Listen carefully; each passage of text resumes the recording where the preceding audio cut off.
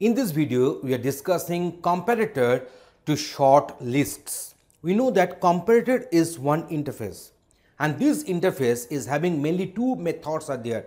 One is the equals, another one is the compare. So compare and equals, two methods are there.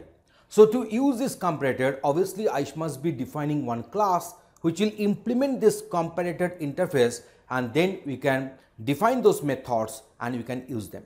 So let us go for further discussion on this.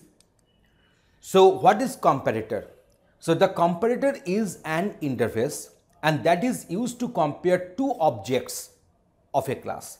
And in this interface, there are two methods are there. One is the compare, another one is the equals. So we need to create a class that can implement this comparator interface. Then only we can have these methods getting called and getting executed. In the collection classes like our array list, or say in case of linked list, there is a method known as the short method. So there is a short method is there.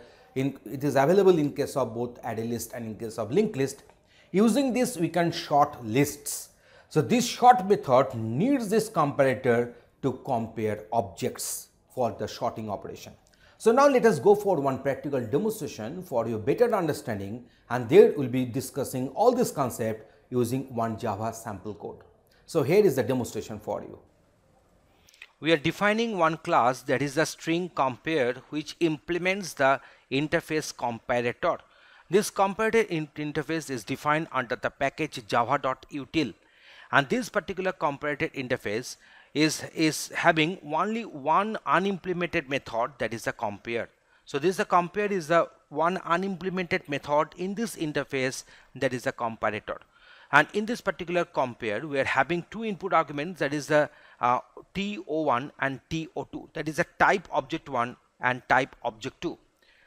Let us go for detailed description here. You can find that compares it two arguments for the order, return a negative integer 0 or a positive integer as the first argument is less than, equal to, or greater than the second argument, and that is the purpose of this compare. So compare is the method which we have implemented here, which returns return str1 dot compare to str2. Here we have passed this string str1 and str2 as two objects to this compare method. So string compare is nothing but our user defined class which is implementing the interface comparator, which is defined under the package java.util. So here we are having another class, that is our comparator demo. Under the main function we have defined one array list object, that is a city list, and we have added multiple string objects to this city list array object, and we have printed the current content of the city list. So let us go for the execution. You can find that we have printed all the current content of the city list, and when the cities are unsorted, so Delhi, Kolkata, Hyderabad, Chennai and Lucknow, they have got printed. Now sort the array list in the alphabetical order using the method sort, and as an input argument we are passing the string comparator class object which has already implemented the comparator interface and also implemented the method, that is a compare. So city list dot sort new string compare. So here we are calling the string compare class constructor.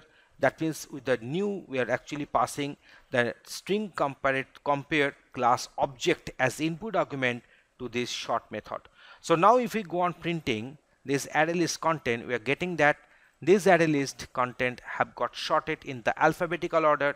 So now the order has become Chennai, Delhi, Hyderabad, Kolkata and Lucknow, and you can find that they have got sorted in the alphabetical order in the ascending order. In this way, in this particular demonstration, we have shown you that how to use the comparator interface in our Java code. Thanks for watching this video.